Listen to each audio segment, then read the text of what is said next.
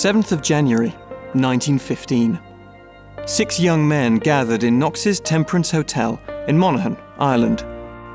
With fervent faith, impassioned prayer, and surrendered lives, these young men had been praying for God to move again. They had this deep hunger for God and an expectancy that something extraordinary was going to happen. George felt compelled to stay in the UK, to his home nations, and it must in that environment have felt like he was swimming against the tide, but it was to be a defining moment. The Elim story had begun.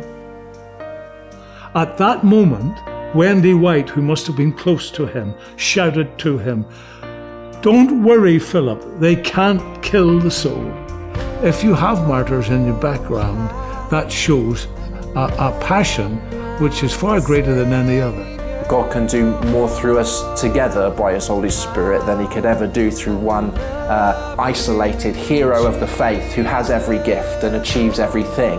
We could plant hundreds of churches and see thousands of people get saved, but we were part of a movement that was much bigger than any one individual. And it's now our turn to live for the cause of Jesus Christ, so that together we can make a mark on life in the here and now and change the tide that we're living in.